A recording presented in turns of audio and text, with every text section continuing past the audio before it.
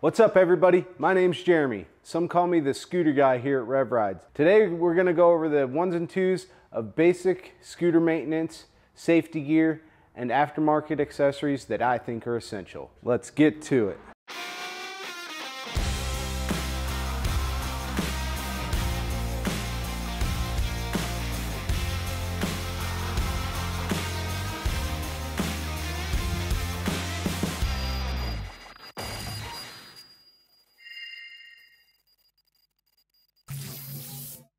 So let's cover some safety gear that I think everyone should own when out on a ride. Let's talk about helmets. I think they are among the most important item that you should wear when you're riding. The brand I decided to go with was Fly Racing. Due to its lightweight, got nice air vents for the summertime. This is my summer helmet. I do have a more enclosed helmet for the winter. This has a nice field of vision. I think it makes me go faster. I've also got this intercom so I can communicate between my friends when we're on a group ride. Next, we'll talk about gloves. You want to pick a durable glove just in case you fall. It's also nice to have gloves that have a protected palm for when you go down on your hands. I chose these because they match my scooter, yellow and black of course. Alright, so next, riding pants. You don't always have to choose to wear riding pants. They are very nice for the winter time because they're wind resistant, water resistant, and they also come with built-in pads. So you don't always have to wear your knee pads with them. These pads are removable if you don't want to wear pads with them. I think another piece of safety gear that's almost as important as a helmet is your knee and shin guards. You're usually going to fall to your knees if you fall off your PEV. You want to choose a nice, durable set that will protect your knee at least, if not both knee and shin. These are the Liet dual axis, which I love, and they are not even that expensive and totally worth the money. Lastly is my riding boots.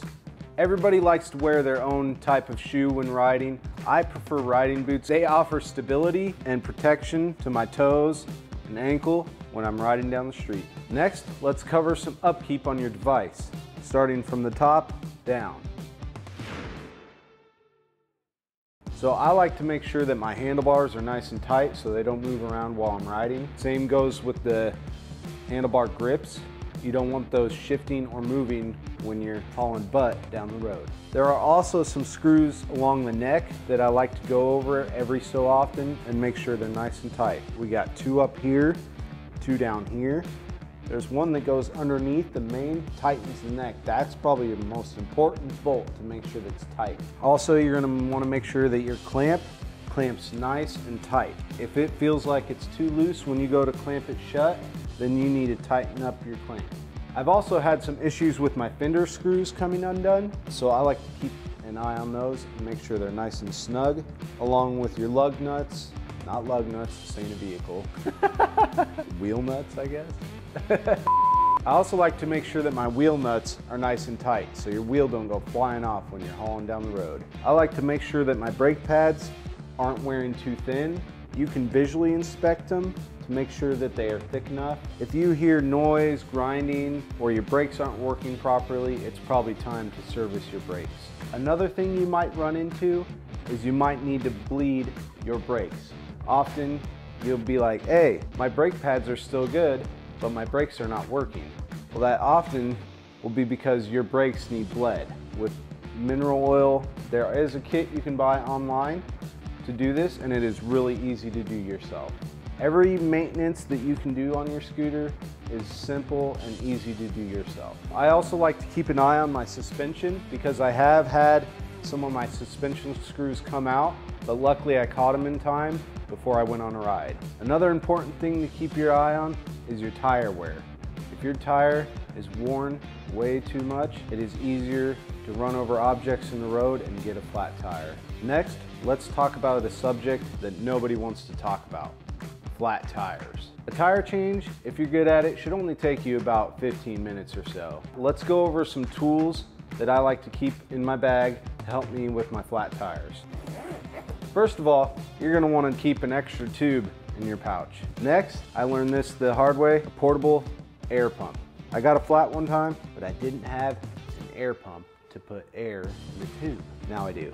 Next, your trusty adjustable wrench to get those wheel nuts off. Also, your fix-it stick, which you can also find at revrides.com. It should have every tool necessary to change a flat out. Now that you're safely on the road and you got your gear packed, let's go over some upgrades that I chose for my V-set. One of my upgrades that I went with, and I think is the most important, is some high quality, durable tires. These are the PMT tires, also carried by RevRides. You can find them on our website. They are nice, durable rubber, better profile for street riding. These aren't really off-road, although I have off-roaded with them, and they did just fine. No matter what tire you're gonna go with, flats are inevitable. So like I said before, be prepared for flats. Next upgrade I decided to go with is my steering damper. It helps at high speeds to keep those road vibrations from giving you them speed wobbles that will surely make you wipe out and have a bad day. Steering dampers are fully adjustable. You can loosen or tighten the movement of your handlebars just by the simple knob on the top. The next upgrade I went with were these aftermarket headlights.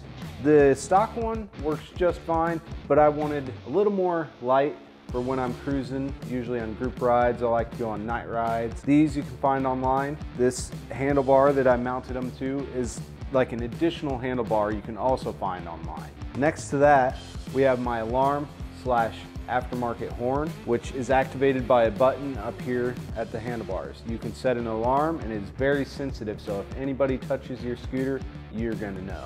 Also, it's nice for when you gotta alert pedestrians when you're coming up on them, because often your scooter is quiet. You wanna be courteous and let them know that you're coming. Another upgrade I went with, the wide handlebars. For added stability, they are strong and they are very inexpensive. You can also find these online.